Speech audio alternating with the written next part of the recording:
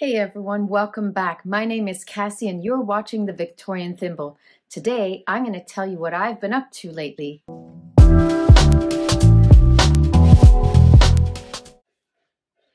So welcome back, old friends and new. It's been a long minute since I have posted anything on this site. And there's a variety of reasons for that. So those of you who've been following me since the start of my most recent project, back in September, I did start a project making the Duchess of Cambridge's jacket. Since that time, our dear Queen Elizabeth has passed away. We now have King Charles on the throne, and Katherine is now the Princess of Wales instead of the Duchess of Cambridge. So first of all, what happened to that coat? I don't think I could call it a Duchess of Cambridge coat anymore. It now has to be called the Princess of Wales coat. However, she was still a newlywed at the time she wore it. In any event, guys, the truth about doing a YouTube channel is that it's challenging. Right? Most of us already have stuff on the go when we decide, I'm going to just start a YouTube channel. And I've had a few really busy months at work where I've just put in a lot of long extra hours. And honestly, you get to the end of the day and I'm just done. Dinner, dishes, walk the dog, lather, rinse, repeat, and there hasn't been much time for much else. And then, as the fall season wore on and we came into the Christmas season, that brings its own set of busyness with it as well. And so there we are. We come full circle to where I am here in January, and we're going to finish posting this project. Now you might wonder, is the project done even? It's not. What I have done, I did finish the dress that goes under the jacket, which is a really important piece. You have to have that underneath layer to make the outfit work. And so if you recall what we were working on, I did a scoop neck dress with a swing skirt out of a light silk-like fabric. And I think we pulled this off well. I actually did finish the dress and wear it to the wedding event that I was going to. I did have to put another jacket on top because I just didn't have the jacket done. So I'm going to show you now what I had finished. And here you can see the finished dress on display.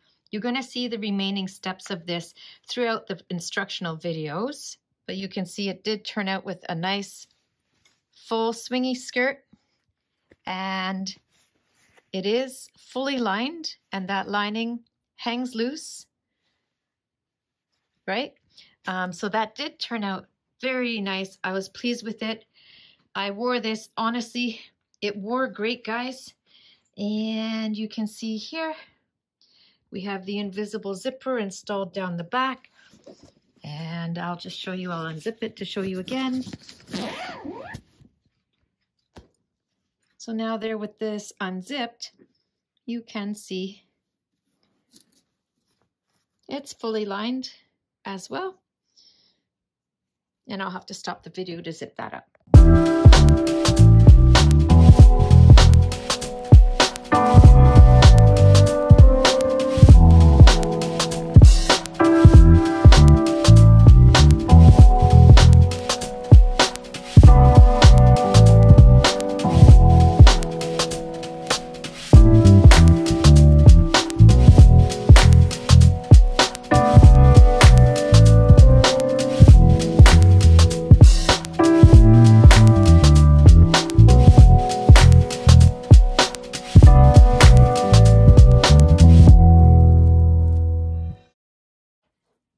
So let's review, everyone, what we have so far on this outfit.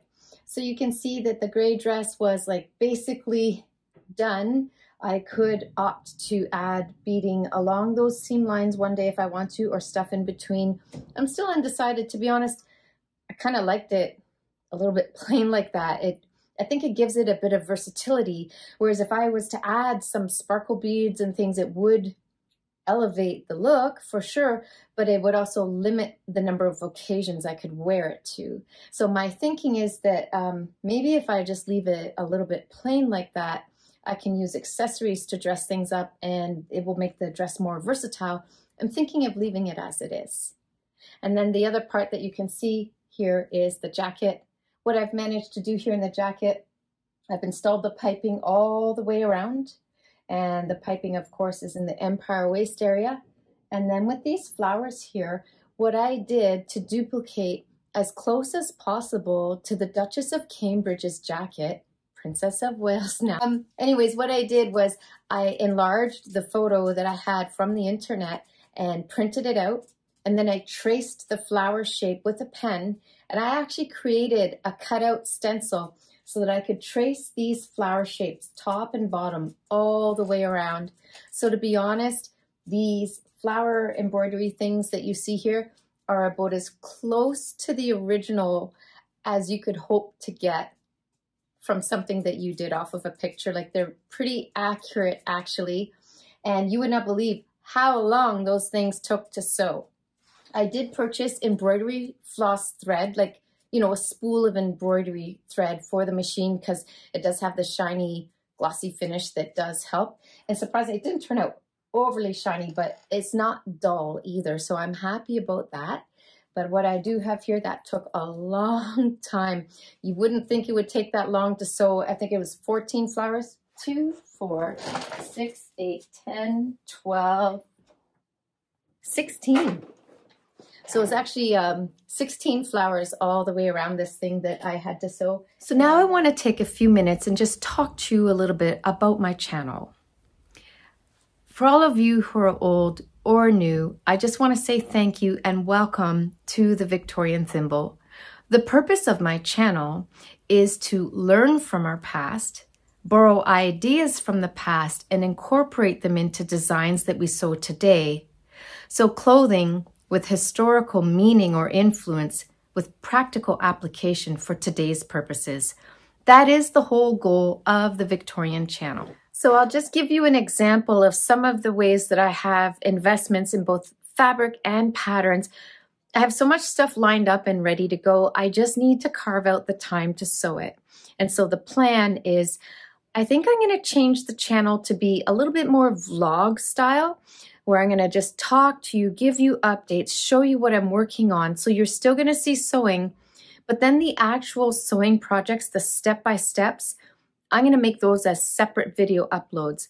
What this is going to do is allow me to contact you and connect with you way more often and show you what I'm up to, show you what I'm working on, and you're going to see a lot of projects come to completion. So I'll give you an example of some stuff I have. I already have the supplies for, and I'm going to get started on these projects in the near future. So sometimes I'll go and buy something such as this. Like, I have this beautiful Rebecca Taylor. This Rebecca Taylor, as a sewing designer, I actually have quite a few of her patterns, so it seems that I like her style quite a bit. So you can see this blouse here. It's like a soft, like a silk, and it's just this soft buff color. Look at the beauty and uniqueness of the design. I'll show you the back of the pattern here. It has the blouse and the pencil skirt. So I'm probably going to whip off a new pencil skirt to go with this one day. But guys, I got to show you what I found and the price I paid. So I have this fabric here. Do you see how close it is? Right? And so it is like it's rayon, I believe, made to behave like a silk. And guys, I got this on sale for $3 a meter. I ended up getting it in 2 chunks. See here? But I do have a total of about 4 meters of this that I should be more than enough to make this blouse. And you can just see it's got that soft buff color, and it's just got this beautiful soft flow and drape to the fabric. So that's an example of a way. First of all, I go by patterns. I buy patterns, anything that catches my eye. If you live in Canada like I do, there's a chain store called Fabricland that is across Canada, a little more centered in like BC and Ontario, I think, but they are all across the country. And Fabricland all the time has a sale bin of patterns. And so honestly, I buy the majority of my patterns for between $2 to $6. And so for example, this Rebecca Taylor pattern here, it retails for 33 Canadian dollars originally. I paid $4 or $5 for it out of a sale bin. Right? So I don't spend a lot of money on the patterns, but I do pick stuff that I think is fairly timeless and I'm going to wear well a lot, right? Another exciting find that I have is this pattern here. And again, Rebecca Taylor. So you can see it's a sundress and it has the accent on the sleeves. And look at this floral print. Now you guys are not going to believe what I found. You're going to be blown away, I think. Check this out. So what we have here is I did grab 4 meters of this beautiful, do you see how similar? Do you see how similar these fabrics are? Incredible. And then you're not going to believe what I found. This beautiful complementary fabric here that is going to stick out like the edge of the sleeve. Can you picture it now, guys? Right? The little sleeve edging, the whole bit. So I have this just like they have the contrasting color on the sleeve. And so guess what? Once again, this was $4 a meter. I bought 4 meters, that's $16. I bought a half meter of this at $4. I have all the fabric for that dress for under $20 because I already have an investment in elastic zippers, things like that. And boy, oh boy, guys, as you know, once you start sewing, people just start handing you things, right? Like they clean out their cupboard and they go, oh, I had these extra ribbons and elastic my mother had. I won't use them. Can you use them? And you take the stuff, right? And next thing you know, you have lots of ribbons and lace and accessories and stuff to choose from. But basically, the point is, guys, I have lots of neat patterns and designs that I can sew right out of my own stash before we even start to shop for something.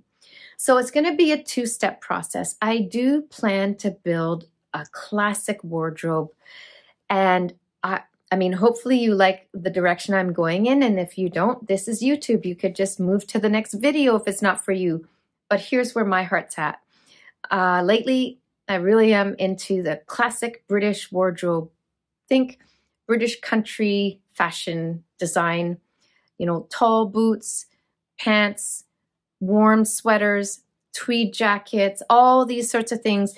I do plan to build some of these things into my wardrobe over the next couple of years. But as I've described to you, I do have an investment of fabric and patterns that I do want to use those up. And with time, I do plan to do some more pattern drafting and sell some designs, things like that, all in good time. But for now, I just wanted to let you guys know where the Victorian thimble is going for 2023. I am going to change this to a little bit more vlog style. So you're going to hear a little more talking and visiting and showing you the sewist lifestyle, what we're up to, where we fit these times in. And then along with that, there will still be projects that you guys can see and do step by step. So anyways, there it is, guys. Thanks so much for tuning in. And thanks for watching the Victorian thimble. Uploads are coming, and I will see you next time with your needle and thread at the Victorian thimble. Bye.